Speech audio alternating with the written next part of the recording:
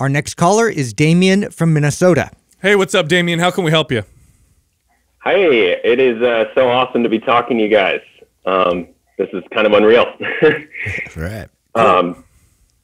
Yeah, huge fans. Anyway, so I've gone through, little context, I've gone through a number of your programs now, I think about 5 coming up, but I found my way to Powerlift recently.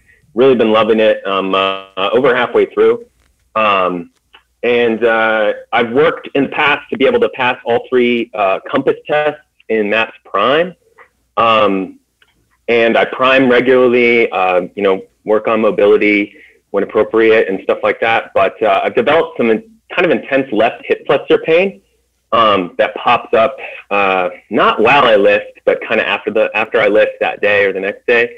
And I've never had hip flexor issues in the past. I've had some issues with tight hamstrings and a little bit of a self-diagnosed posterior pelvic tilt that I've worked on correcting. So I've never had hip flexor pain before, and it just kind of strikes me as a potential issue down the road if I want to keep powerlifting, which I do. So I'd love your thoughts on maybe what's causing that and what I could do to prevent injury in the future if I keep lifting heavy. Yeah, great question, Damien. And it's so funny that you just asked us this question. So I was just talking to Marlon Shamel. He's one of our trainers on our YouTube channel. Really, really smart guy, really strong guy, tremendously strong for his body weight. He also competed in powerlifting recently. He puts us all to shame. And I just had a conversation with him the other day. He knows his shit, very good. And he sends me a message and he goes, you know what's weird? He goes, I was having hip issues. I couldn't figure out what it was. And what it was my hip flexors were weak. Now, this is not common. Usually hip flexors are tight in people. You find weak hip flexors in people that are generally weak, but people that tend to lift or train often, you typically don't like work on strengthening their hip flexors. It tends to not necessarily be a solution. But in his case, it was weakness in his hip flexors. He strengthened them, and the pain was gone. Now, the reason why I'm communicating this to you is because you did the compass test very well. You don't have mobility issues. You followed all of our programs. I bet I can guess you've never really tested your hip flexor strength. Most people don't.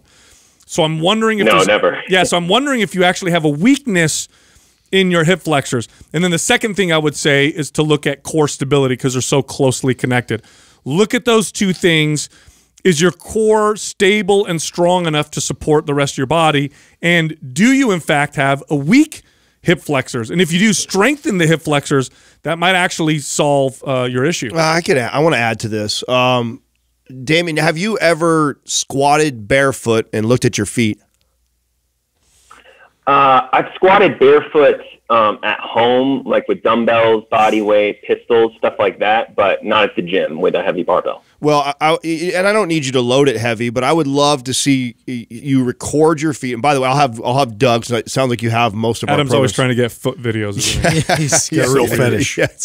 This is not for my fetish, Damien. I promise. It's fine, I'll send it. Okay, so if you, I'm gonna have Doug give you access to our private forum because this is how we use the forum all the time, and I'm always very careful to try and assess somebody over the podcast because this is very nuanced and very tough, and especially for this. Yeah, exactly, and especially for someone like you who seems to know his stuff, right? So I'm not going to just take a wild guess and say that something's weak or tight or something's wrong unless I could see you move. But what I would want to see is I would love to see your feet in a really deep squat and see what happens. Now, what could also be causing this is something very similar because I have a very similar issue. And it comes from actually my left foot will actually pronate when I get really deep in the squat, and that pronation also internally rotates the femur, which makes it really tight. And when I'm loading the bar really heavy, I'll get some pain in that hip flexor on that side more than the other side. So I would actually want to see your feet and see if there's any discrepancy from the left to right before I just assume that you have a weak hip flexor. So. If you could do that, that would help me assess even better. But I agree with Sal. You could also test what he's saying. Yeah, that would be great. I'll send that. I'll send that right away. All right, perfect. Thanks, Damien. Thank you, guys. Thank you for all you do. I'm a personal trainer, and I say I got certified through ACE, but I actually learned stuff from Mind Pump. So thank you, guys. Oh, awesome. Good stuff, Thanks, man. Yeah. Yeah, it was such a weird when I heard it from Marlon, and then it made sense, right? He's like, I would have never, because I mean, let me ask you guys, how often have you has an issue been solved because you strengthen someone's hip flexors, right? It's very rare. It's rare to even check that. Yes. And I think I'm trying to remember exactly what drill that was that really exposed that for me. And I think it was where Dr. Brink placed a book on my stomach, and I held my knee in and then lifted my leg up and then tried to keep that from separating, and just using that to, you know, really try and like isometrically squeeze and hold. I've never even heard very of that. difficult. So yeah. you brought you had a book on your, explain that again? So you have a book that you're trying to smash into your stomach, your ribs, basically, and then now I'm like extending my leg out. Oh, wow. And then back and trying not to separate the two. And you saw a difference between right and left? Yes, there's a discrepancy. Oh, what a great assessment. I mean, I can feel that just by pushing on my thigh and then doing that. You can you feel sit down on your butt, and then we'll have to do a video or something. Because if your make that a video, write that down, Doug. That'd be a great because if your video. hamstrings are tight and your hip flexors are trying to stabilize, and so you're pulling against each other, I mean, believe it or not, it could be weak hip flexors. Not common,